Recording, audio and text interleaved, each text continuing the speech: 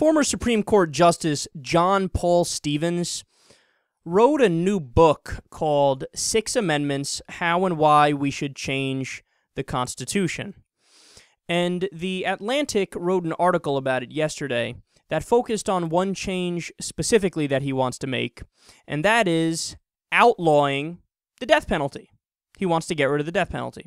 Now, it's an interesting change for a guy like Stevens because he was on the court when they reinstated the death penalty. So for those of you who don't know, it was gone for about 4 years, I believe in the 70s, and then they brought it back. So it was found unconstitutional, and then on his court, on his watch, it came back. And in fact, he voted to bring it back. So what's happened now is that he's followed all the death penalty cases closely since then, and he realizes that it's way too unpredictable and that he made the wrong decision because, I mean, how many innocent people are on death row, and some are exonerated and some are not, and it's just this massive clusterfuck, and there's, it's a racist system. A white person and a black person commit the same crime, and the black person is more likely to get the death penalty, and the white person doesn't.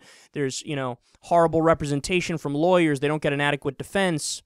Just so many different problems. Plea deals behind the scenes that are kind of corrupt, that find the wrong people guilty. This isn't something you could play life and death with, and he saw this and he went, oh fuck, I was dead wrong. See, at the time he thought that the states had narrowed the scope of the death penalty so much that it's acceptable. He thought that okay, it's only for murder cases, and it's got to be even then specific murder cases only, and the bar is so high, and then there's the guaranteed appeal. So he thought we're weeding out all the bad decisions, and it's only going to be the right decisions.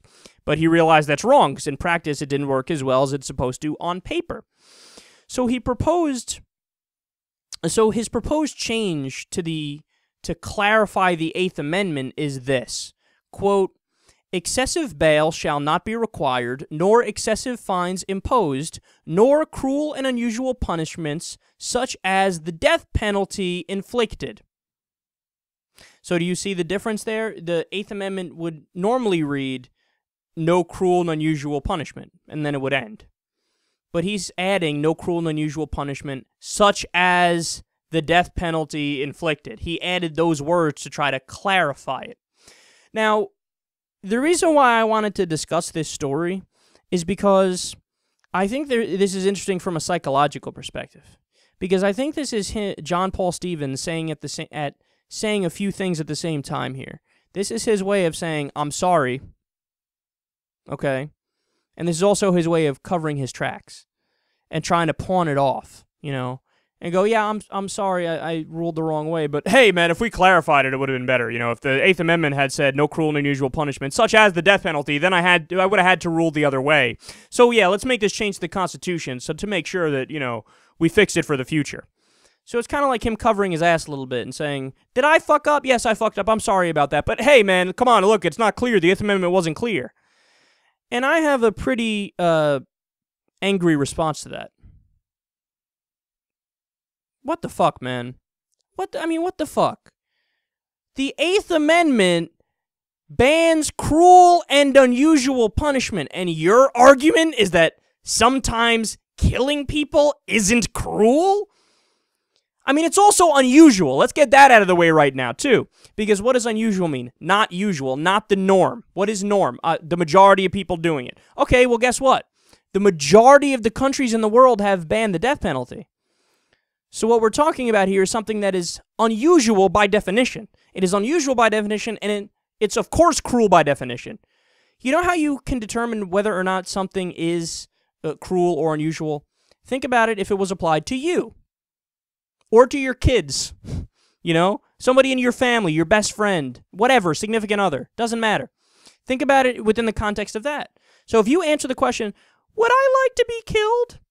if I was found guilty of a certain crime, if the answer is no, then yes, that is cruel. Having state-sanctioned murder is cruel. And keep in mind, regardless of what your personal opinion is on the issue, because I hear you, I'm torn on the idea of the death penalty. In theory, I think it makes perfect sense. Somebody murders somebody, if we know that they're a hideous human being who did like the Anders Breivik, the Norway shooter who killed children and just went on a rampage, 80 people. Yeah, I look at that guy and say, fuck you, die, son of a bitch. So putting aside your personal feelings on the issue, which, again, I'm split on, The Eighth Amendment is totally clear, you know? If you take the text at face value, if you read the text and just apply it using logic, let's ban cruel and unusual punishment. In my mind, what that means is this. It's very simple. No death penalty, no torture. Everything else is open to interpretation and debate and discussion, you know? Is a life sentence cruel and unusual? Well, it depends. What's the severity of the crime? So I would argue in some cases, of course not. Life in prison is perfectly acceptable. But death is cruel and is unusual by definition. Torture is cruel, is unusual by definition. So for you now to come out and say, oh, wasn't clear, man, wasn't clear. You know what it is?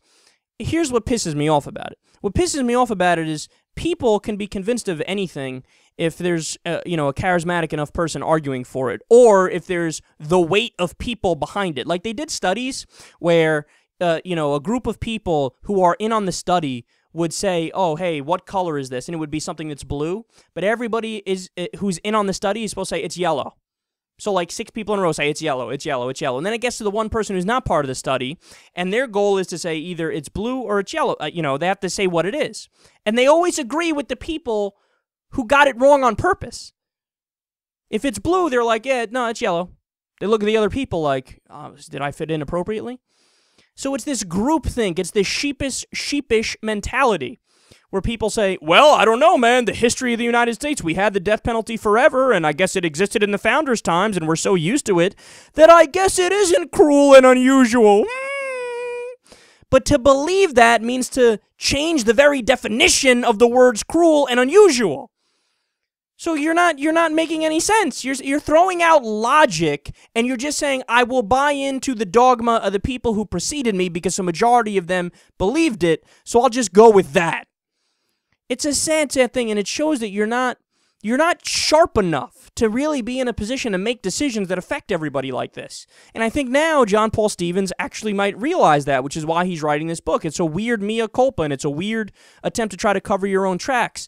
When, look, man, I'm tired of this bullshit. You should have, from the beginning, realized if you're using logic and you're applying this according to the text and you're just making basic deductions, you'd go, yeah, this is a no-brainer. Even if I'm in favor of the death penalty personally, it is clearly unconstitutional. So unless you change that Eighth Amendment, we're going to have to go against it.